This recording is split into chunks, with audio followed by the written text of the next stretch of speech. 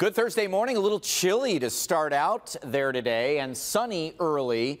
So we need the thick coats and the shades early. 36 degrees at noontime, increasing high clouds through the late morning and into the afternoon. 43 degrees. The high temperature would get a little bit warmer if not for the high cloud cover. On Friday, we've got early morning rain showers, 3 to 7 a.m. before sunrise. Most of the day is dry and 65 degrees. May have a couple of neighborhoods flirting with 70. We'll be a little on the breezy side, warming winds coming up. Saturday, we're going to have scattered showers. Sunday as well, some scattered rain showers around. Here's a look at those high clouds through the afternoon and evening hours on your Thursday.